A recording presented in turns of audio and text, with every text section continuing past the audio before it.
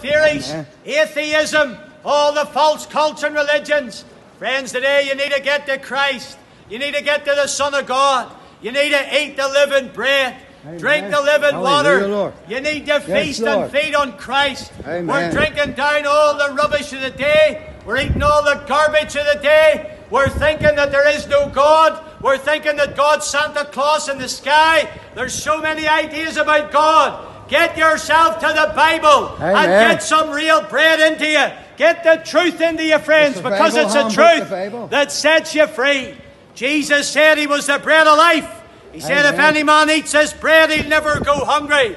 Friend, he's not talking about what you get from the bakers in the morning. He's not talking about a pan loaf. He's talking about the Word of God. You need to eat the Word of God. You need to chew the Word of God.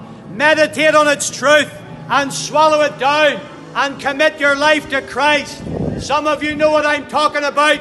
You've heard the gospel for years, but you've never swallowed. You've chewed and chewed on a Sunday morning, but you never swallowed it down. You can say I've tasted, but friend, you've never committed to Christ. Amen. So friend, today you not only need to chew on the truth of the gospel, you need to swallow on Jesus Christ, for we are what we eat.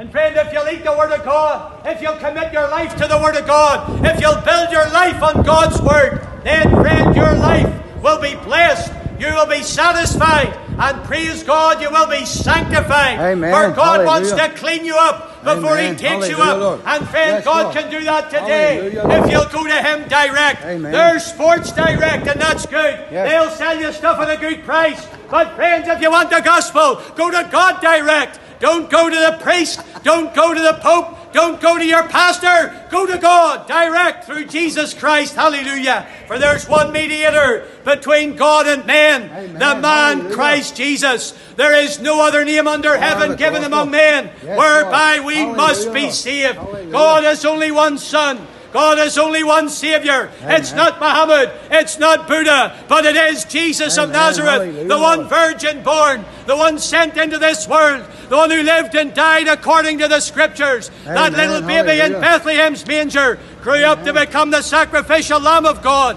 Praise God, today He's alive. And He's alive forevermore. He'll save you from your sin. He'll take away your guilty stain. And you'll be fit to stand Amen. before the Judge Hallelujah, Lord. of all the earth if you'll get right with Christ today. Hallelujah.